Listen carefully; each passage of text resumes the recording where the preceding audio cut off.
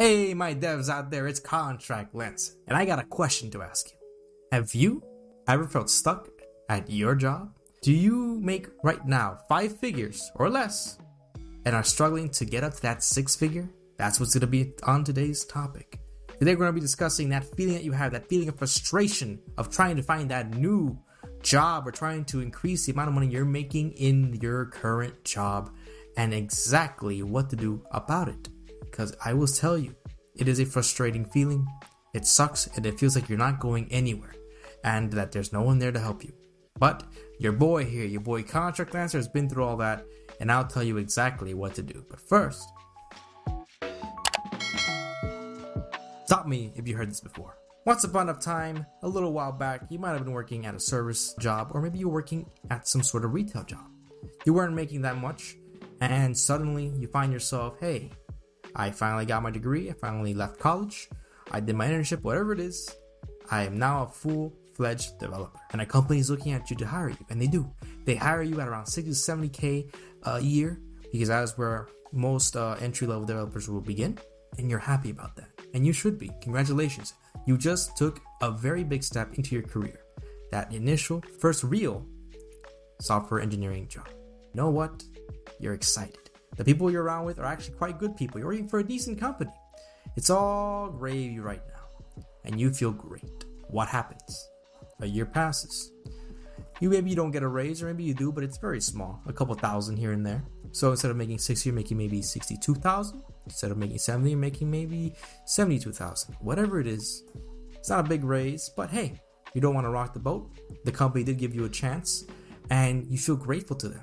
So you decide, you know what, I'm going to stay here. I'm getting paid decently for the amount I'm worth, so I'm just going to continue doing it. And you do. One more year passes. And then you start saying to yourself, you know what, maybe I should get more of a raise, because now I'm still getting paid more or less as much as I was getting paid before without experience. Maybe I should get more because I have more experience. And maybe you do try that. Try going up to someone saying, hey, what will it cost for, how do I get to that extra money? How do I get paid? Whatever it is the people in my position, people with my work experience get paid by. But it doesn't come true. You don't get that raise, or you don't get, the raise that you wanted. So you decide, okay, you know what? This job has been good to me. It didn't work out, but they're still great. I'm looking at the economy right now. It doesn't look that good. Look at the crazy things that are happening here, happening all across the world. I just like my place where I like the people I work with. I don't want to rock the boat too much. And then another year maybe passes. And you know what? You start to get comfortable. This entire, will I try for another raise? Will I continue to work here? That becomes a really big habit. And you know what? You start developing other habits. You start enjoying the actual company of the people around you, if you're lucky. If you're working for a very good corporation. Maybe they'll give you the time off that you ask for. Maybe they'll give you some flex time. Maybe they'll let you work remotely here and there. Something like that. They're really good to you, They're treating you, they're giving you a good work-life balance, and you're still getting paid. Whatever it is you were getting paid before, maybe a little bit more, but not too much more. You enjoy the environment. You enjoy the routine. You enjoy going out with your coworkers if you have that. You just have a very nice, life. And you say to yourself, why do I feel this way? The feeling that you're feeling right now is a feeling that you're not actually growing anymore. And it happens. It will happen to you at some point. You work for some place for a couple of years, and you see that your pay is not going up. And you're like, well, how do these other people make so much more money? That's where the frustration starts to set in. That's when you start to look outwards. And the first thing you will normally do is do some research. Basic research will tell you that if you stay in a job for more than 2 years, you'll make 50% on average less than a person who doesn't do that. So you realize that maybe company loyalty isn't the way to do this. So how do I get more money out of it? Because, I enjoy my work. I'm getting paid okay, but I'm certainly not getting paid what I think I'm worth. And then you do more research and you see what the average salary of an intermediate developer would be. In my opinion, an intermediate developer is one between 3 and 5 years of experience in a certain technology. And then the average, I'm going to show you the average, is roughly about 90K. You're not making anywhere near that, are you? 60, 70K, you're 20K off. So you're starting to see to yourself, like, maybe I'm not getting paid what I'm worth now, because I should be getting paid at least close enough to this. and your company is not budging in giving you that amount of money. But then you start telling yourself, well, if I try to, leave the company, then I'd be ungrateful to them because they gave me the chance. They allowed me to start where I didn't have anything before. And leaving them in this way, I would feel bad because I'd also be leaving the people that I like. I would be leaving that routine, that comfort. And that is ultimately the reason why you're not going to see any more money than you're making now. It'll probably be 10 years before they even give you another couple thousand more. And unfortunately, a lot of people get stuck in that comfort. And if you're looking at this video, you're probably in the same boat more or less. You feel that you've stagnated. And that feeling is mutual. I've been there before. I worked for a very good company when I started out, and I love the people I work with, and I love the job. But I knew that if I wanted more out of it, I needed to break away. And that's what you need to do too. And this is what I'm going to tell you. And take this to heart. The feeling of frustration you have right now is not actually towards the people around you.